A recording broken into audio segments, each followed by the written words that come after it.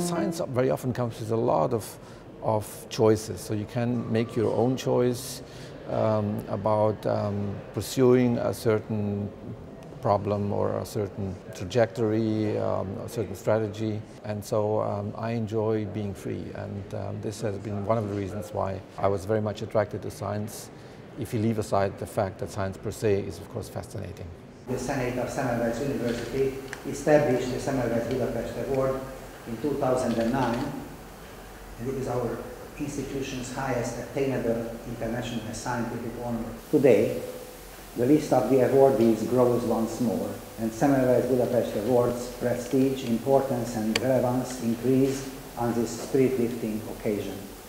It is my great honor, pride and pleasure to announce that the 2016 award goes to Professor Stefan W. Naturally, it is no need to say that following the recommendation of Professor Hell for the Semmelweis Budapest Award, the University Senate accepted the proposal unanimously. Professor Stefan W. Hell is the world's leading scientist in nanoscopy and high-resolution biomedical imaging.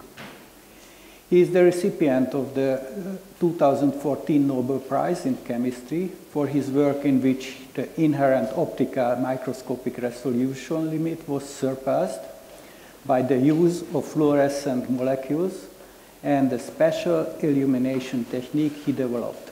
I got the Nobel Prize in Chemistry for overcoming the diffraction barrier in a light microscope and developing a so-called super-resolved fluorescence microscope. So this means that with the microscope that I've developed, it's possible to see details that are much, much smaller than before. And that's important, for example, to see what's going on in a cell, for example. I was very excited when I realized that I could overcome this diffraction barrier simply because I was working a long time for it. I was fascinated by the idea that there could be a way of overcoming it. And so eventually when you realize that it works, it is a fantastic feeling. I must say I was I felt more pleased about realizing that it works than just about winning a big award such as the Nobel Prize. First of all, I would like to thank the Senate of Semmelweis University for bestowing this honor on me. I'm very pleased to be here. I'm very pleased and I feel very honored and even humbled of accepting an award which commemorates and honors Semmelweis. Semmelweis clearly was a person who had a clear idea. He was right, but throughout his life his idea was not recognized. I feel a bit more lucky than him because unlike him I got recognized, as you can see today, and I think the fact that he was not recognized is a strong reason to give speeches in his honor. So he did a lot for mankind, and I really feel very humbled by this award.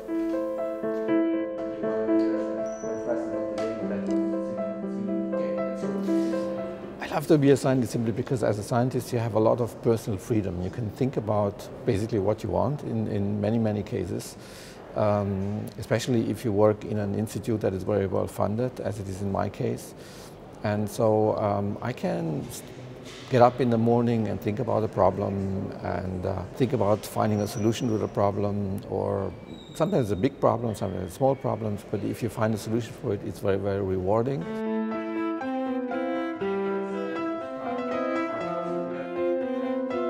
The idea was not to separate features just by concentrating the light furthermore, space further and further. That doesn't work because that is limited by diffraction. But to separate features by playing on and off with the molecules. So if you have two molecules that are closer together than the 200 nanometers, like this one, okay? Let's assume this is the 200 nanometers. You cannot separate it in a normal way. But if you turn this one off and just have this one emitting, and then turn this one off to have this one emitting, you can't separate them. And this is the basic idea. And that's it.